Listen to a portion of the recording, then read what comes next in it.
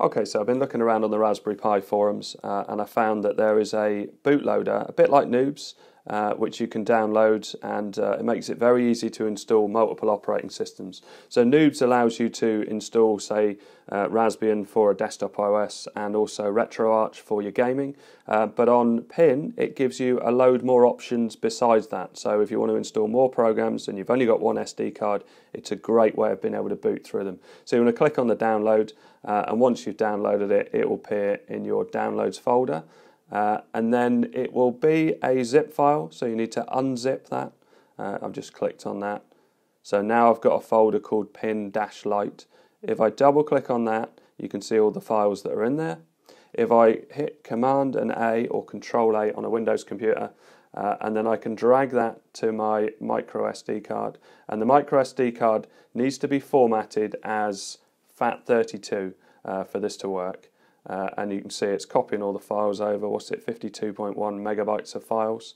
When you put it in your Pi, it will restructure the files and folders and the partitions to allow it to install multiple operating systems.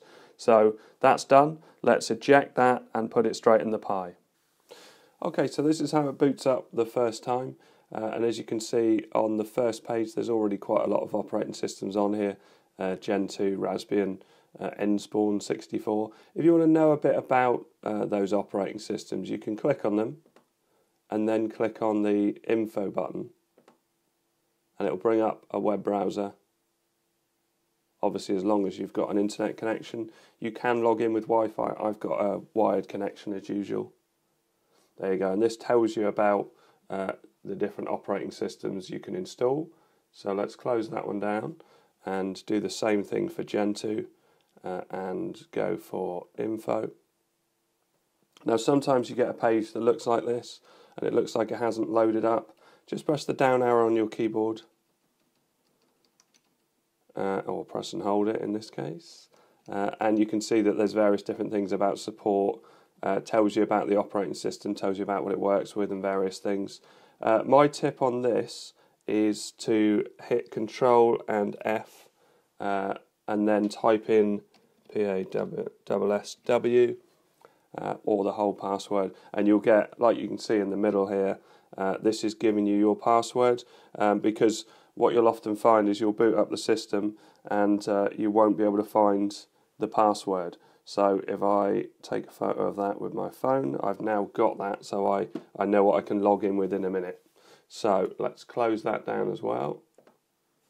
And I installed just now the minimal version of Gentoo, but there is no desktop environment, and that doesn't work so well for me. And in fact, all these minimal ones, I think, I don't know about the Diet Pi, but the others, they talk about no desktop environment, CLI only. So what I'm going to do is uninstall that one and install the normal 64-bit Gentoo, because it comes with the XFCE for desktop.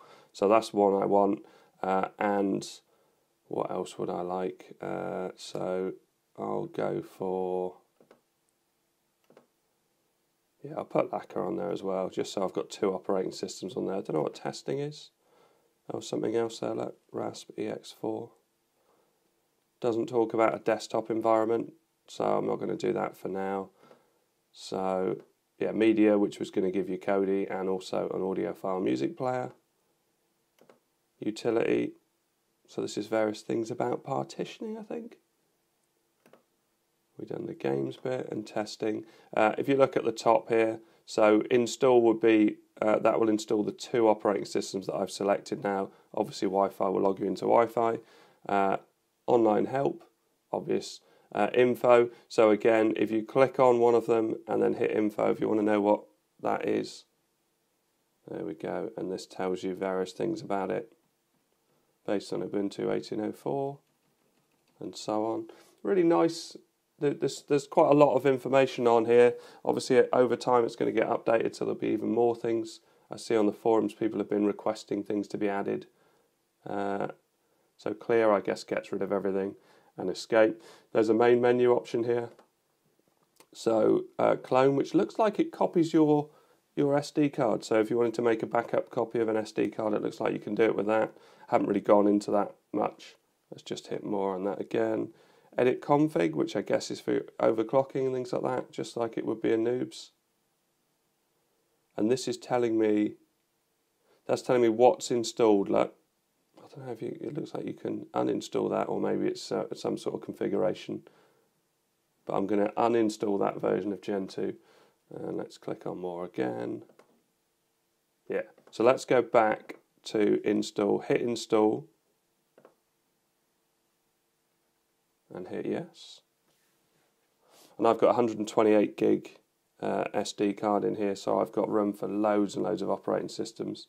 And this is going to take a while, although it's counting down a lot quicker.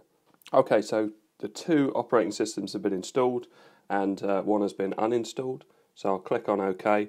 By the way, when you reboot, if you've got more than one operating system and you want to be able to select or go back to that main menu, just press Shift when you get to this sort of screen. It will say it up in the top left-hand screen over here. Okay, so when you've got your operating systems installed, so I've got 2, I've got Gentoo and I've also got Lacquer installed. If you go to Exit, that takes you into your boot menu, and you can see here that Lacquer is default. If I press up, if I press Gentoo and then up, and then press boot, what that will do is stick Gentoo as the first one it will boot to, or the default operating system.